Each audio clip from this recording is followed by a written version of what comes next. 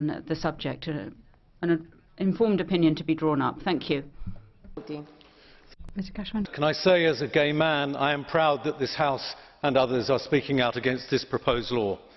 This proposed law will clearly breach EU treaties on human rights, particularly Article 6, as well as the Employment Framework Directive and general policies on non-discrimination. It also, interestingly, breaches the UN Convention on the Rights of the Child, in that it encourages discrimination against young lesbian and gay people. So who does it protect, and from what? The British Conservatives introduced in Great Britain a similar law in 1988. It was recognised then and recognised now that these laws lead to censorship and the promotion of discrimination and homophobia. Discrimination and homophobia which destroys people's lives and blights the souls of those who practice it. The proposed law has been condemned by NGOs, including the International Lesbian and Gay Association, the Council of Europe and Amnesty International, as well as others. It affects young lesbians and gay men, teachers, public officials, and could be used to prevent young people having access to any material, films, books, plays, works of art, created by a gay man or a lesbian. Are they going to try and stop young people studying the works of Plato, Shakespeare, Oscar Wilde, Walt Whitman, Tennessee Williams, Tchaikovsky and others, the music of Elton John, or idolising tennis greats such as Martina Navratilova?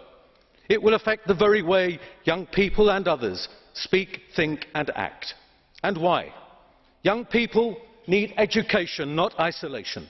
They need to understand the world in all its diversity and to be taught respect for those who are different.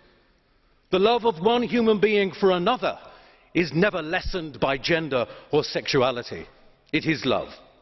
Lesbians and gay men are ordinary men and women made extraordinary by extremist preoccupation with our sex lives and the defamation that lesbians and gay men are a threat to society.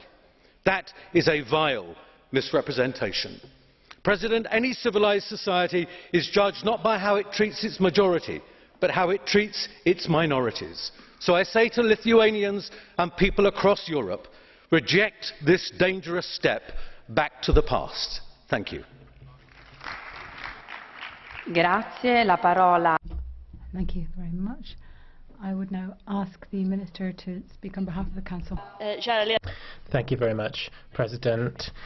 Members, let me start by emphasising that freedom of expression and non-discrimination on the basis of sexual